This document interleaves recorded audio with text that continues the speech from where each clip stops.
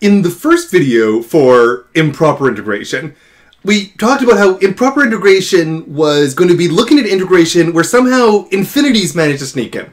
Well, here's an example. I don't see an infinity in sight. Got a 1, we got a 5, we have this stuff over here. And so why don't I just try to find an antiderivative, plug in 5, and subtract off the antiderivative value of 1. That would be the fundamental theorem of calculus. Now that's a reasonable strategy, but it turns out that it has a massive problem in this case. And I'm going to try to illustrate what the problem is, why we cannot just say this is the antiderivative at 5 minus the antiderivative at 1. Why I'm claiming that infinity is going to be sneaking into this problem. So the first thing I want to note is just a little bit of algebra here. I always like to clean up denominators when I can, alright? And in this particular case, it looks like x minus 3 squared dx. Now perhaps in this form, it makes the error just a little bit more prominent. The issue is this x minus 3 on the bottom, because remember, we need to be very conscious about division by 0 issues. So what I'm sort of very briefly thinking about is that x equal to 3 is a problem. And indeed, if I were just to do sort of a back of the envelope sketch of this, well, it's always some positive number, but at x equal to 3, it looks like this vertical asymptote. That's sort of what the graph of this function looks like. So if I'm trying to figure out what this is going to be between 1 and 5, but at 3 here I have this vertical asymptote, well, this spike to infinity, the area under that curve, it's going off to infinity. It starts having infinite heights. So much like we saw in the example where I had sort of infinite widths, and so I was taking the limit as t went to infinity, when I took an integral from 0 to infinity, say, and we sort of said, well, yes, it's going to infinity, so it has sort of infinite width, but maybe very, very little height. This is an example where it has infinite height, but it has these heights for only very small widths. And by infinite height, I mean sort of in a limiting sense. It's going towards infinity. It's never infinity for a specific value. It's undefined at x equal to 3. So we're in a similar situation, and we need to try to resolve it. One of the things that we can do is that we've got a left side of this vertical asymptote. We have a right side of this vertical asymptote. So let's try to break it up. So I'm going to say this is actually two different integrals. This is the integral from 1 up to 3 of 10 over x minus 3 squared, as well as the integral from 3 up to 5 of 10 over x minus 3 squared dx. Alright, so I have this, I've broken it up as the sum of these two things. But even still I'm not happy, because I can't do either the left or the right of these by just evaluating it. I can't just plug in 3, because that would be a something divided by 0. The fundamental theorem of calculus doesn't work here. And note that the fundamental theorem of calculus has restriction on it. We're not saying that the fundamental theorem of calculus is true for every function. It has to be nice. It has to be constrained. In particular, these discontinuities break the fundamental theorem of calculus. It doesn't work. It doesn't apply in these situations when we've got these discontinuities.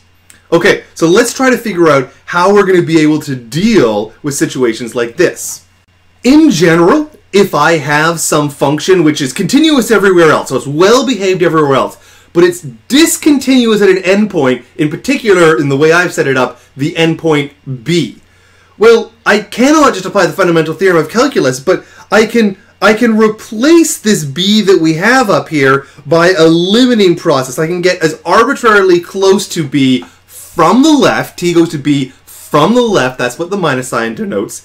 And then as long as the integral from a to t of f of x dx, as long as that thing exists for every t, which it will if we assume it's continuous everywhere else, then I can say that this thing is just going to converge if this limit converges, and diverge if this limit is going to diverge.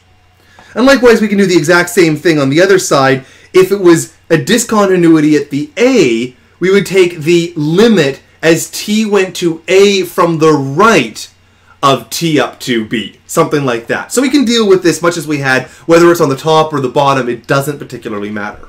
Alright, so now we have a strategy. We're going to replace these discontinuous points by limiting processes. So I've copied and pasted down the work we've done before, and I'm actually just going to analyze just the first of these for now. I'm going to try to see what I can do with just that first term.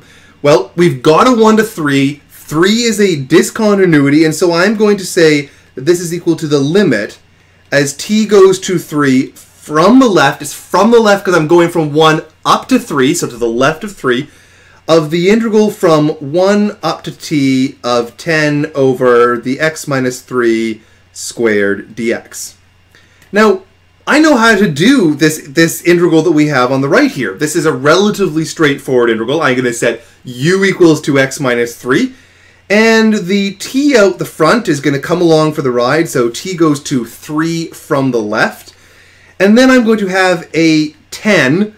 I'm going to have a minus sign. And I'm going to have an x minus 3 to the power of minus 1 evaluated between 1 and t.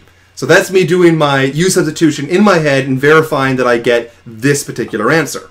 All right, plugging in the values of t. I'm going to keep the limit here. I'm not dealing with that step right now. It's going to be the next one. So what am I going to do? I'm going to say that this is minus 10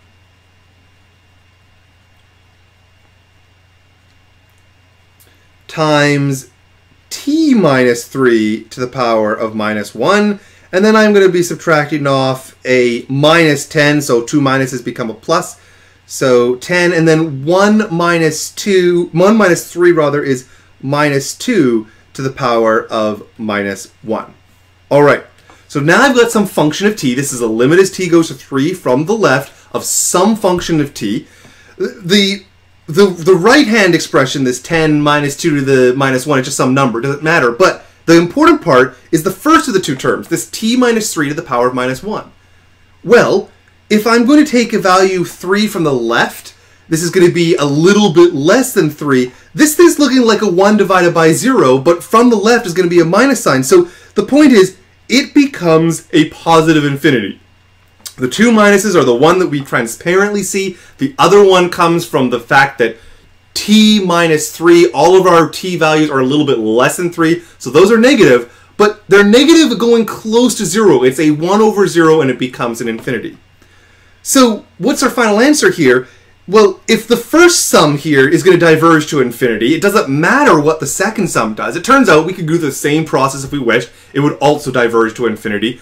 But as long as we have one of the sections in our broken up interval diverging to infinity, we've already got this infinite area here, and so it diverges. So sometimes when we have issues to do with infinity, it's going to diverge. Sometimes it's going to converge. We don't know until we do our computation.